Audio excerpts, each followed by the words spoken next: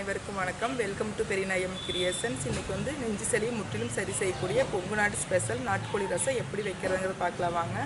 நீங்கள் வந்து முதல் முறையாக நம்ம சேனல் பார்க்குறவங்களா இருந்தால் மறக்காமல் சப்ஸ்கிரைப் பண்ணிக்கோங்க. நம்ம நாட்டுக்கோழி ரசம் வைக்க போகிறோம். இந்த கோழியை வாங்க இப்போ க்ளீன் பண்ணி எடுத்துக்கலாம். இப்போ நம்ம இந்த கோழியை வெட்டி எடுத்துக்கலாம்.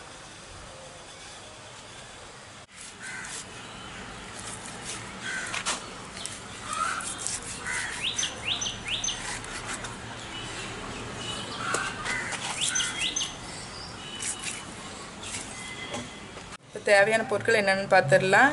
இப்போ பார்த்தீங்கன்னா நாட்டுக்கோழி வந்து 1/2 கிலோ அளவுக்கு நல்லா வெட்டி க்ளீன் பண்ணி எடுத்து வச்சுருக்கிறேன். தக்காளி 2 நார்மல் சைஸ் அளவுக்கு எடுத்து வச்சுருக்கிறேன். தாளிக்கிறதுக்கு வெங்காயம், பச்சை மிளகாய், மிளகாய்த்தூள், கொத்தமல்லி தூள், கடுகு. இது வந்து வெங்காயம் வந்து கொஞ்சமாக 1க்கு 2 தட்டி போட்டுக்கலாம். சீரகம், மிளகு தட்டி எடுத்துக்கலாம். இஞ்சி பூண்டு 4 பல், இஞ்சி 2 துண்டு அளவுக்கு எடுத்துருக்கிறேன். எண்ணெய் வந்து தேவையான அளவுக்கு, கருவேப்பிலை, கொத்தமல்லி தழை எடுத்துக்கலாம். மிளகு 2 ஸ்பூன், சீரகம் 2 ஸ்பூன் எடுத்துருக்கிறேன். இது 1க்கு 2 நம்ம நல்லா தட்டி எடுத்துக்கலாம்.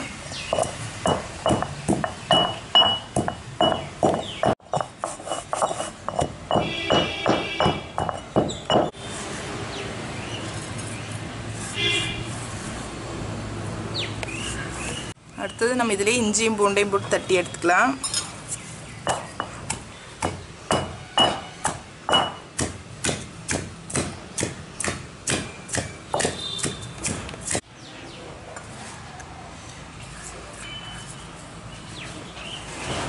அதே இதில் பார்த்தீங்கன்னா ஒரு கையளவு சின்ன வெங்காயம் எடுத்துருக்குறேன். அதே இதில் போட்டு 1க்கு 2 தட்டிக்கலாம்.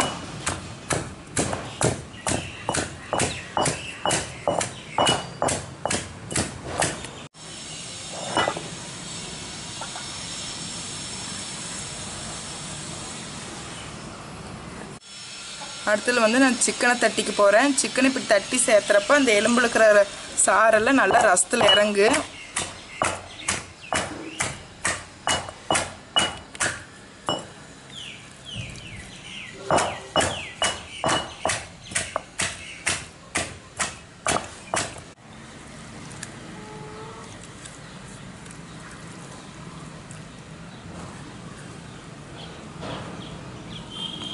ஒரு பாத்திரத்தில் அடுப்பு வச்சுருக்கிறேன். இதில் வந்து 1 டேபிள் ஸ்பூன் அளவுக்கு நம்ம சமையல் எண்ணெய் சேர்த்திக்கலாம். நான் செக்லாட்டு நல்லெண்ணெய் எடுத்துருக்கிறேன். எண்ணெய் நல்லா காஞ்சிடுச்சு. இந்த சமயத்தில் நம்ம கடுகு சேர்த்திக்கலாம்.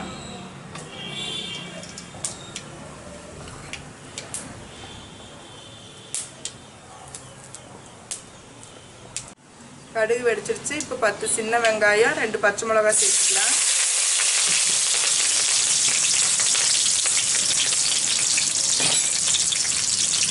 கூடவே வந்து 2 கொத்து கருவேப்பிலை நல்லா வதக்கி விட்டுருங்க.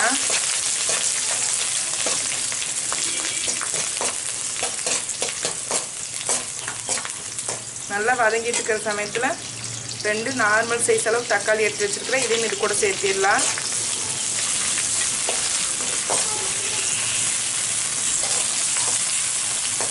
தக்காளி நல்லா வதங்கிடுச்சு. இந்த சமயத்தில் நம்ம தட்டி வச்சுருக்கிற இஞ்சியும் பூண்டையும் இது கூட சேர்த்திடலாம்.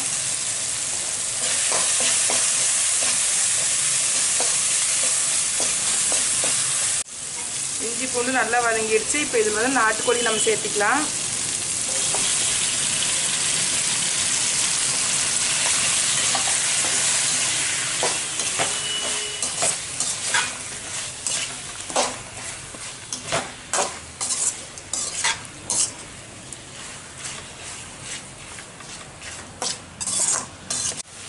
சிக்கன் போட்டால் 5 நிமிஷத்துக்கு அப்புறம் பார்த்தீங்கன்னா நல்லா கறி கொஞ்சம் சுருண்டு வந்திருக்குது, பச்சைத்தன்மை மாதிரி. இந்த சமயத்தில் வந்து நம்ம தட்டி வச்சுருக்கிற பச்சை வெங்காயத்தை இதில் சேர்த்துக்கலாம்.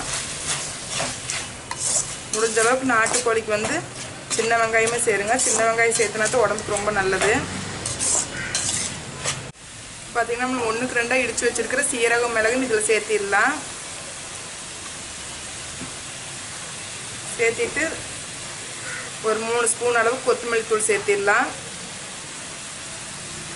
காரத்துக்கு தகுந்த மாதிரி மிளகாய் தூள் சேர்த்திக்கலாம். நான் மிளகும் போட்டிருக்கிறேன், அதனால் 1 ஸ்பூன் அளவுக்கு நான் மிளகாய் தூள் சேர்த்துறேன். ஒரு 1/2 டீஸ்பூன் அளவுக்கு மஞ்சள் தூள் சேர்த்திட்டு நல்லா ஒரு வாட்டி நல்லா கலந்து விட்டுறலாம்.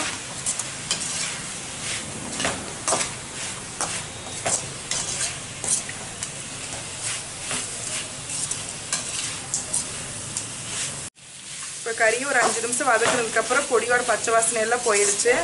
இப்போ நம்ம இது தேவையான அளவுக்கு தண்ணி விட்டு கொதிக்க வச்சிடலாம். நம்ம ரசம்ங்கிறதுனால நம்ம நிறையா தண்ணி ஊற்றிக்கலாம்.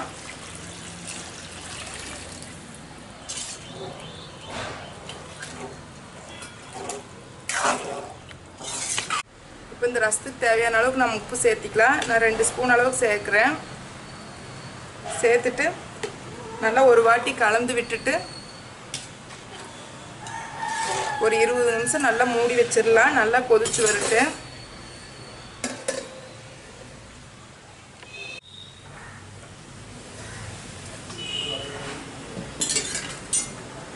இருபது நிமிஷம் ஆயிடுச்சு. நல்லா கொதிச்சு சிக்கனெல்லாம் நல்லா வெந்துடுச்சு நாட்டுக்கோழி. இப்போ நம்ம கொத்தமல்லி தழை தூவி அடுப்பை ஆஃப் பண்ணிக்கலாம். நல்லா நெஞ்சு சளி இருக்கிறவங்க வாரம் ஒரு தடவை இந்த மாதிரி நாட்டுக்கோழியில் சூப் வச்சு குடிச்சிங்கன்னா சீக்கிரம் குணமாயிடுவீங்க. உங்களுக்கு இந்த சமையல் பிடிச்சிருந்தா லைக் பண்ணுங்கள், ஷேர் பண்ணுங்கள்.